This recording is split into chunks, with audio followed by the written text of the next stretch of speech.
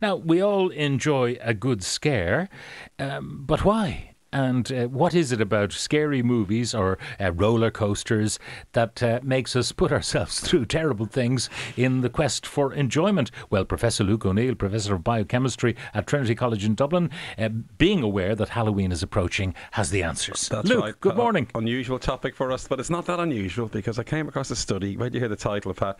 It was horror fans and morbidly curious individuals are more resilient during the COVID-19 pandemic. Isn't that strange? That is strange. Yeah, so the study done on 310 individuals, and the ones who watched horror movies were coping better through the pandemic. Isn't that very strange? And then I began reading about it and why do we like horror movies and so on, what draws us to them, because we are drawn to them and some people love them, and this study shows if you watch a horror movie, it somehow builds up resilience inside yourself and you have less anxiety and things, so there seems to be a benefit from watching these horror movies. So what happens in our body when we are scared? Yeah, the amygdala is the part of the brain, an ancient part of an almond-shaped part of the brain that fires up basically, and adrenaline is the big thing that happens, and you feel this flight or fright response, it's called famously. So you get very agitated, obviously. It evolved as a way to deal with danger, I guess. So when you watch a horror movie, that same process is triggered. Okay. And then you get sweaty palms.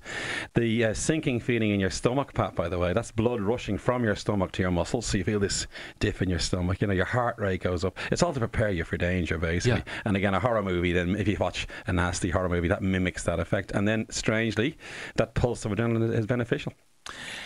So when the fright finishes, or when the roller coaster draws to a stop at the end of the thing, do we react to that in a joyful way? We do, and again, you can't beat science. But a study in Aarhus University, right, put lots of people through a horror situation, a haunted house that was actually in Aarhus. There's 70 actors frightening people, and they measured various hormones in their bodies and how they reacted. You get the adrenaline pulse, and then when it's over, you get an endorphin rush.